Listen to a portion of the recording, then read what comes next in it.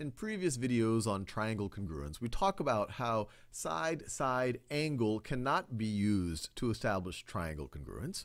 What I'll do in this video is I'll show you an exception, and the exception is when we are dealing with right triangles, in particular when this angle is a right angle.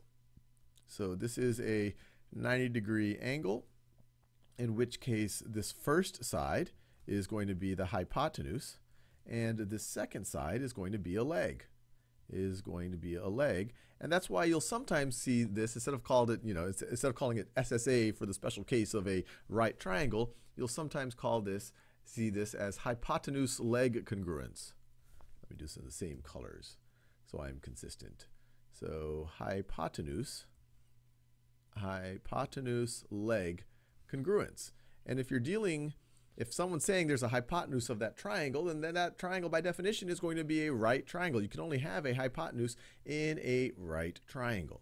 And to get an intuition for why two triangles are going to be congruent if each of their hypotenuses have the same length, is it hypotenuses? If they have the same length and then the leg has the same length, we can look at these two right over here. So we are going to assume that this hypotenuse has the same length as that hypotenuse. Let's say they're both of length c. We can assume that this leg here has the same length.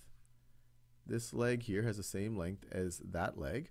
We could call that length a. And you can see that the only way to draw the next side, remember there's two constraints now here. We have to connect to this point right over here, as we're dealing with a triangle. So we're only going to have three sides.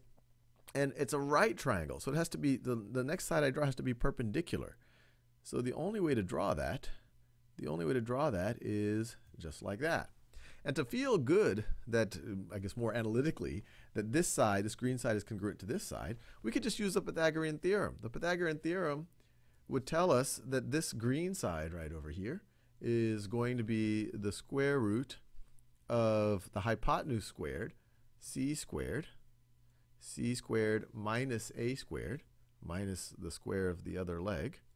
And this one is also going to be the square root of c squared. Actually, let me just draw an arrow. This is going to be true for that, and it's going to be true, from that. That comes straight out of the Pythagorean theorem. So from that, we know that the third leg, or the third side, that those two corresponding sides have to be congruent. And so that's where we get the hypotenuse leg congruence from, which is really just a special case of SSA, which we said in the past, you cannot apply generally to establish triangle congruence.